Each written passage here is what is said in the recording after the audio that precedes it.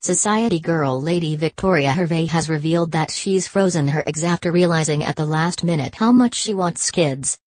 Opening up about the grueling reality of the procedure, which involves birth control pills, hormone injections and invasive procedures, the former socialite, 41, admitted it has left her feeling like an emotional wreck.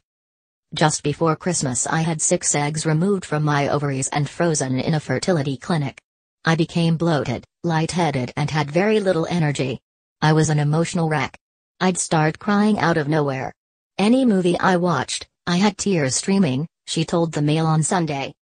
Lady Victoria Hervey makes a bold fashion statement in a £1, 2000 baked pumpkin dress. At the end of this month I intend to go through the exhausting procedure again. It will, I hope, fill what has become rather a hole in my life.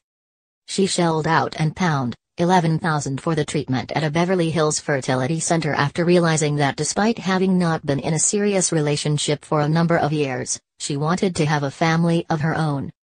After partying hard in her 20s and 30s, she admitted that she didn't feel maternal until now, possibly influenced by her father who was 61 when she was born. Instead of being like Bridget Jones and sitting at home with a bottle of wine, depressed about not finding a boyfriend, I decided to do something practical about it, she said. But she hopes the money, and the emotional and physical cost, will be worth it. After posting to Facebook about what she'd gone through, several of Victoria's friends admitted they had done the same. She hopes she can use the eggs at a later date, but before she is 45, and is considering using a sperm donor or a male friend as the father if she doesn't meet the right man in the next few years.